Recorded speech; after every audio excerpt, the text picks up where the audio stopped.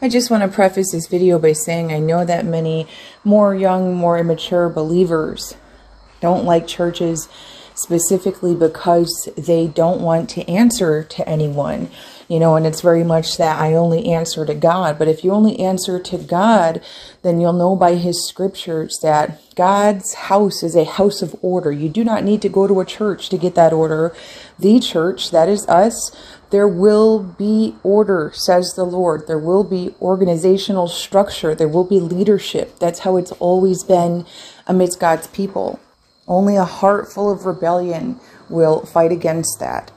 We cannot do this walk our way, and as evidenced by difficult times to come, you won't want to. If you're like me when I was a younger believer and you're just desperate to be used, then get desperate to be used and pray that every single day for as long as it takes. The Lord is no respecter of persons. He will use you too. Until then, we will respect and submit to all spiritual authorities and those on earth. Praise the Lord, dear saints. We thank the Lord for another day. I'm your sister Kelly, and you are the Remnant Rising. God is appointing his government. He is doing so and putting saints strategically in place. This is all about Ephesians 6. We wrestle not against flesh and blood. This is a strategic implementation of positioning by God to put saints in places where who goes before has already seen great wickedness building, and he's been, as many of you know, doing this positioning for several years. And it is all coming into fruition with the appointment of his government here on earth. Now, don't forget, we wrestle not against flesh and blood. This is not an our government against their government. We're well aware, you should be, by the scriptures. We give to Caesar what is Caesar's. We submit to the human authorities. That is what the scriptures tell us. We are not, nor will we ever be, a rebellious people, because to do so is absolutely disobedience against God, unless, I just want to say, should the authorities tomorrow make laws, and they will, that's why this government's being appointed, make laws that are about, to tell you to sin. It's a law and you have to do it or else, No, we don't obey that. We don't sin for anyone. So let's just be aware of that. But the whole point of the fact that we submit to human governments is so that we may live at peace. Truly, that we may live at peace, like the scriptures say, live at peace with all as much as possible, as much as you're able to. So government speaks to authority, and we see that spoken about here in Isaiah chapter 9. For to us a child is born, to us a son is given. The government will be on his shoulders, and he will be called Wonderful Counselor, Mighty God, Everlasting Father, Prince of Peace. Oh, the greatness of his government and peace, there will be no end. He will reign on David's throne and over his kingdom, establishing and upholding it with justice and righteousness from that time on and forever. Hallelujah. The zeal of the Lord Almighty will accomplish this. So government speaks to authority. And we know, as according to the scriptures, that all authority in heaven and on earth has been given to Jesus Christ. And he has given you saints that authority. Spiritual authority over what is unclean. Spiritual authority over what you cannot see. Because again, we wrestle not against flesh and blood. Not that God doesn't have it in his power to give you authority over human rulers, but what fruitfulness would that be when generally the human rulers aren't saved people? It's better that we should love and witness to others than to have authority just to say we have authority. God is really purposeful, and so often we see the wicked prospering over the saints because those in authority, frankly, are wicked. But then there comes a time, where the remnant is rising, where the darkness is becoming so great that God appoints people to come against it. And we see that all throughout the scriptures, I'm sure, especially in the Old Testament. But I'm going to give you an example here from the New Testament in Acts in chapter 5. So as usual, the great faith of the apostles is being come against, persecuted. And we see in verse 27, the apostles were brought in and made to appear before the Sanhedrin to be questioned by the high priest. We gave you strict orders not to teach in this name, he said, yet you have filled Jerusalem with your teaching and are determined to make us guilty of this man's blood. This is, of course, after the crucifixion and the resurrection. Hallelujah. Peter and the other apostles replied, we must obey God rather than human beings. The God of our ancestors raised Jesus from the dead, whom you killed by hanging him on a cross. God exalted him to his own right hand as Prince and Savior, that he might bring Israel to repentance and forgive their sins. We are witnesses of these things.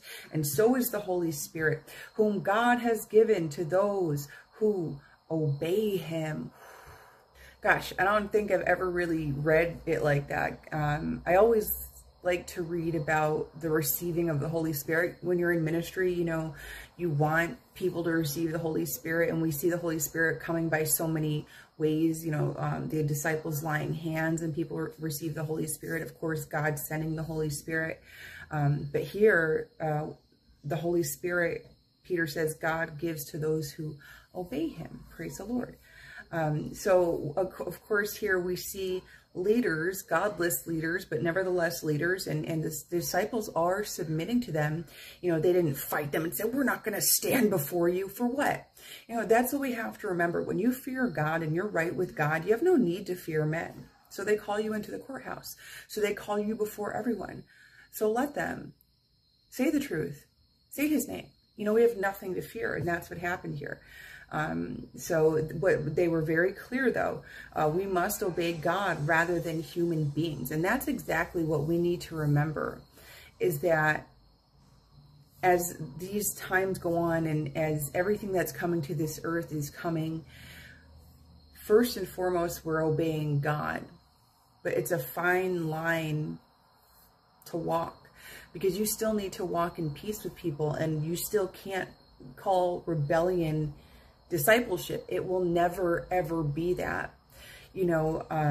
So we really have a fine line to walk. So that's why God is really appointing this government to have a ranking order, to have people that we can go to have some of you be the people that we go to when there's questions. You know, how do I handle this? Like at my workplace, now they suddenly have a law that, you know, you're not allowed to wear cross necklaces. You're not allowed to say Jesus. Like, this is real talk, and we're going to have to answer to these things. And of course, Romans 8:31, you know, what then shall we say in response to these things? I always love that part. If God be for us, who can be against us? But I love that part because that's what we're going into.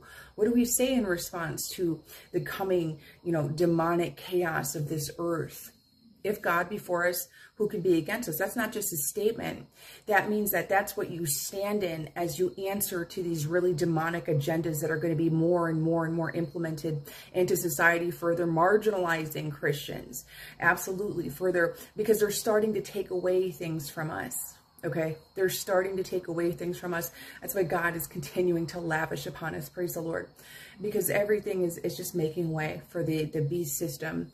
You know, we can't buy, we can't sell unless we take the mark. And they know we're not going to take the mark. You know, those in the spiritual darkness know who has faith and who doesn't. We learn that in the book of Acts as well. Pretty sure it's Acts, right? With the Jewish exorcists.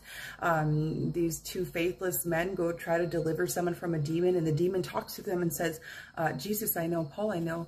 Who are you? You know, those in darkness know who's carrying authority. And so that's exactly who the Lord is putting, letting them know, continuing to let you know, beginning to let you know, hey, I'm appointing you in this position of government. And of course, as all places in government, there will be people that come to you for situations just like that.